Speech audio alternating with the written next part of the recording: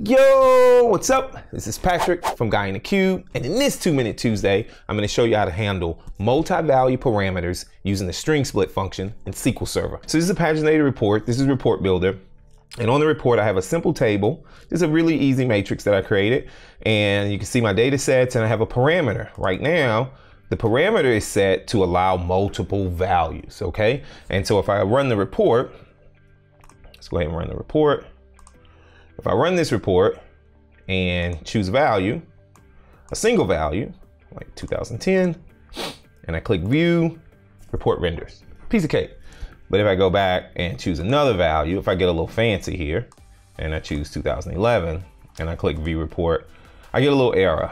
And the details of the error, it's a really good error. It's saying, hey, I can't convert string to an integer. Can't do that. It's like, but we're passing integers. Well, the way it works with reporting services is when you select that option to pass multiple values, what it does is it passes a comma delimited list. And you need to parse that list out before you can use it in your SQL query.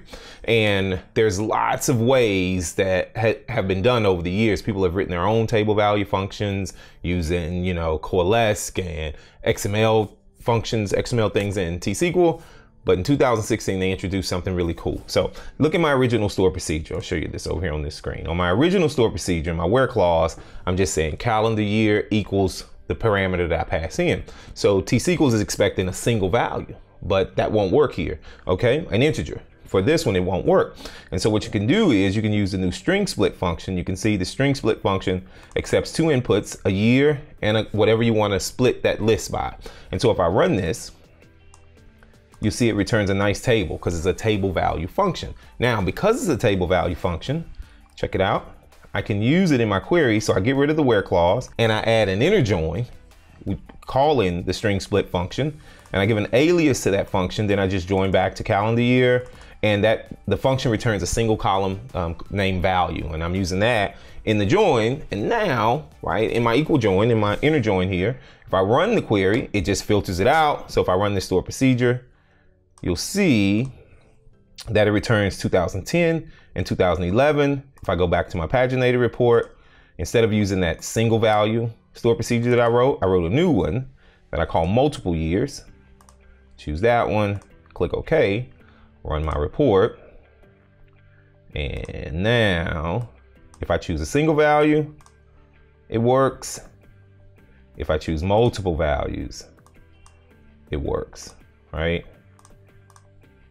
Just like that. And now you can see it's bringing back 3 years. Just works. It's so easy. You don't have to write your own function. You don't have to update and maintain that function across different environments. Just upgrade at least to 2016 or Azure SQL Database, use the string split function, and you're ready to go. I'm sure you guys have come up with lots of different ways to solve this problem. So maybe you have some questions and comments. You know what to do. Post it in the comments below. If it's your first time visiting Guy in the Cube channel, you know what to do. Hit that subscribe button. If you like my video, 2 big thumbs up. As always, from Adam and myself, thanks for watching. We'll see you in the next video.